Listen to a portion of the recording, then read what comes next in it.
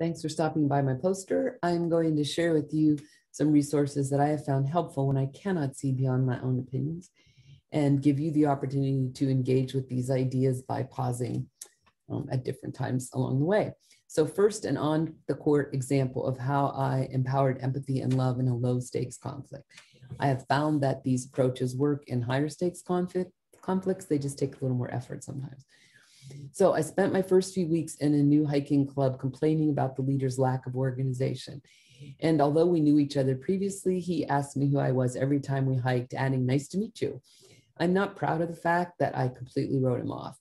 But yesterday, in preparation for this conversation with you, I brought mindful awareness to reflect on my frustration, which gave me access to equanimity. What is so, it turns out, did not care if I wanted a better hiking club leader. I was then empathetic with myself, understanding why I wanted someone else to be in charge, and with him, understanding that his way of leading had worked just fine for 7 years. After the hike, I rolled down my window before driving away and playfully declared, "Hi, I'm Marsha Heck. Nice to meet you." We both laughed and loving kindness was present. Let's take a look at the handout. So this handout shows you how I got to that point with the hiking leader. Empathy, first of all, is not sympathy, pity, circumstantial, or conditional. I have a complex conceptual framework for empathy that you can find here. In this both and world, loving those with whom we disagree, as John Lewis literally embodied, even in the face of the hate and fear-fueled violence of racism, can be understood further through the diverse perspectives of the Christian New Testament and the Jewish Torah. To continue the conversation, I offer you these resources. Here's a sculpture on which I reflect about how I see others, how they see me, and how I see them seeing me. You can pause and reflect your thoughts about the polarized relationship you're in and how you see each other. In this article, my colleague and I discussed the being of restorative justice as both empathetic and accountable, not positional. Being restorative is being curious and vulnerable, seeking first to understand.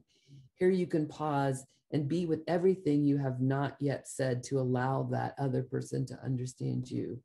Be with everything they would say if you were really listening to them.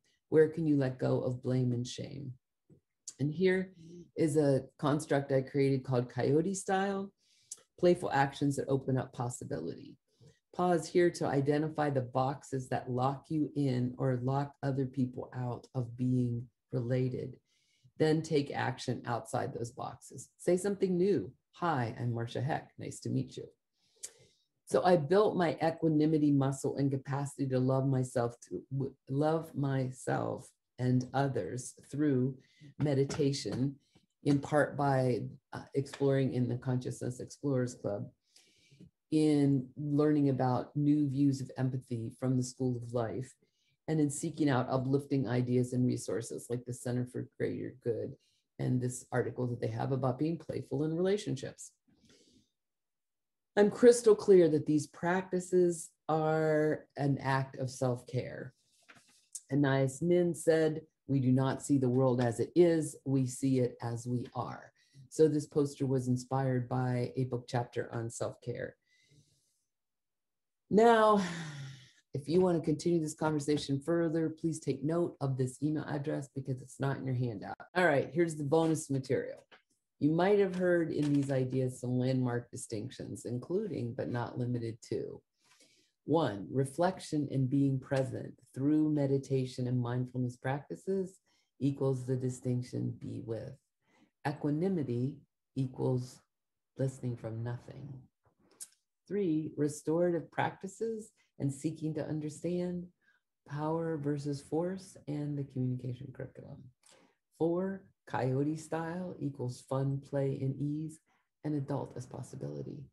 These 4 capacities plus 1 person, you, add up to love, the 5th field in which adult as possibility relates to adult as possibility.